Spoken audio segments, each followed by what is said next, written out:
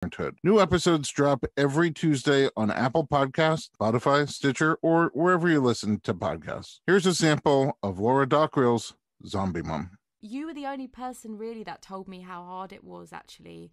When I was about to have Jet, you did say that it's really hard, and I remember really valuing that, because I think your natural setting as a human is like buoyant and upbeat. That when you told me it's hard, I was like, okay, this is real talk. I had no idea that you had gone through so much. And it was so worth it that I'm doing it again. I know, so you're doing it all again. And this time round, I'm just so amazed and proud. You're documenting and you're writing these accounts. I think it's really cool. You're kind of drawing these boundaries between you and the rest of the world, being like, I think you said it's not neat. You know, I'm not a neat pregnant person. It's like you're kind of giving yourself permission, going, back off, this is my space and I'm going to do it. But also you're saving so many people as well doing this in the public eye. How do you think pregnant women are treated in the kind of public eye, or women in general, pregnant person? What is the expectations and pressures put on us?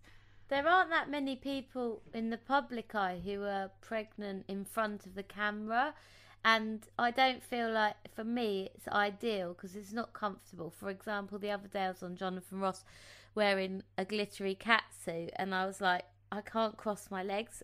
It's so uncomfortable, but I literally can't sit with my legs open in front of the camera that's pointed straight at me. So it was like really uncomfortable.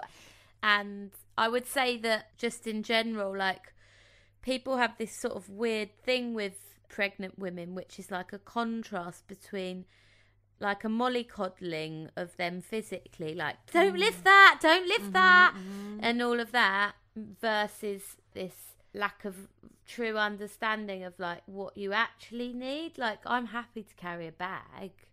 I understand why not many women do it in the public eye, and I'm doing it not because I want to make a point.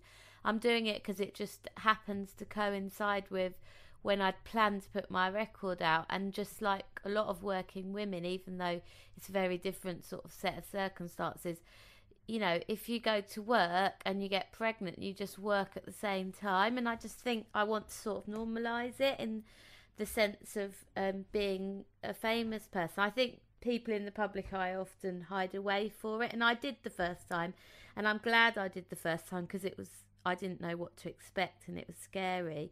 It feels like we have like a get on with it attitude where, and especially, you know, if you're working as well, as you just said, and I actually love that. I didn't even think about it. It's so obvious. Like, why shouldn't you know if a woman's still got to, if she works in a bank or she works in a school, she's a doctor, she still has to go to work. So why should you preserve yourself and hide like the most natural thing that you do? But also spinning plates, you know, it's like, you can't stop working. You're the one that puts food on the table. And also, I feel like that's so much of our identity as well, isn't it? Like, I noticed that I started to recover and feel better, not even just from my illness, but as what happened as a mum when I started working. Yeah, same. And actually now I'm raising my daughter to know that that's what makes mummy happy. Like, when she says, why do you have to go to work?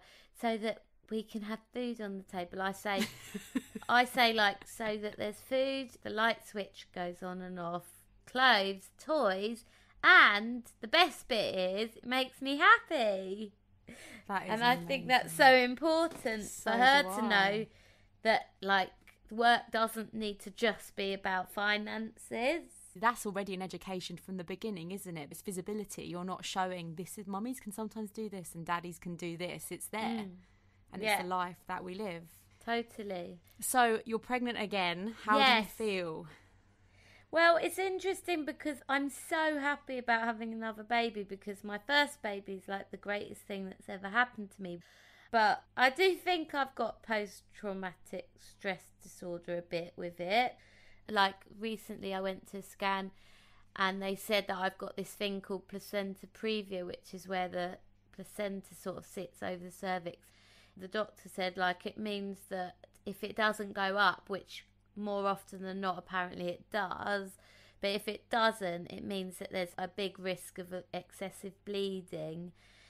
And she was like, oh, don't worry, we have loads of blood in the room. And it was like, a normal mind would be like, okay, great, I'm in good hands. But my thing was just like, I didn't react not like a normal person, because I think I still haven't fully recovered from the trauma of the first one and what happened.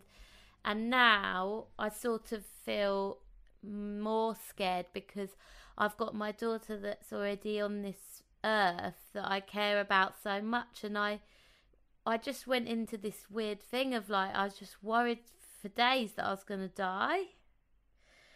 And I was like reacting like somebody who'd been told they were going to die.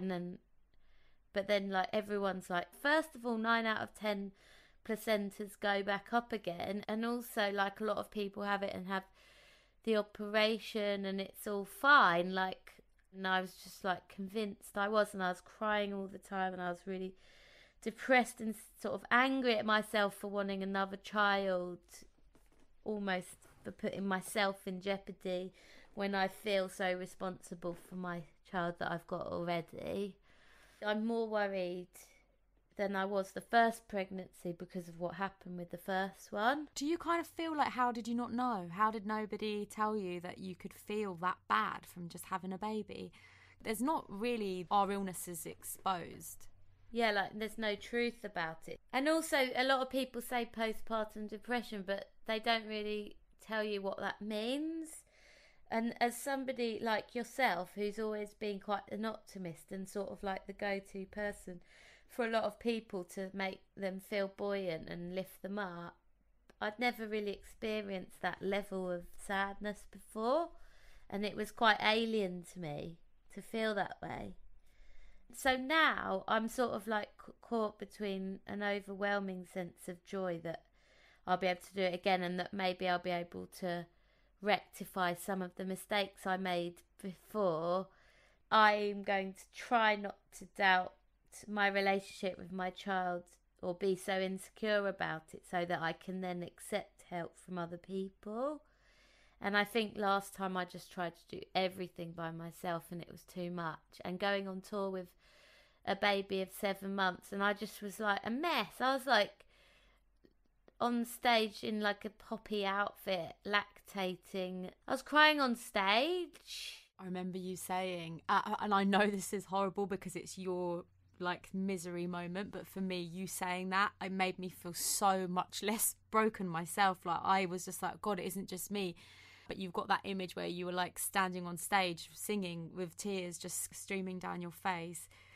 That's what women are facing. That's what they're doing, aren't they? I just did it because I'd sold all those tickets. I remember on stage at the O2, and I was like saying to however many people fill the O2, it was like 20,000 people. And I was like, I'm just going to text the girl that's looking after the baby just to see if... And I stopped my gig to do a text.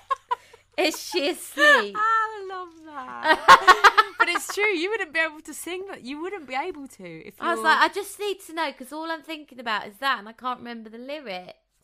And everyone thought it was like a bit of a stand-up and laughing, but it wasn't. It was genuine. It's like the umbilical cord has never been cut, isn't it? It's like you can't fully move on to the next thing until you know they're okay and they're at peace.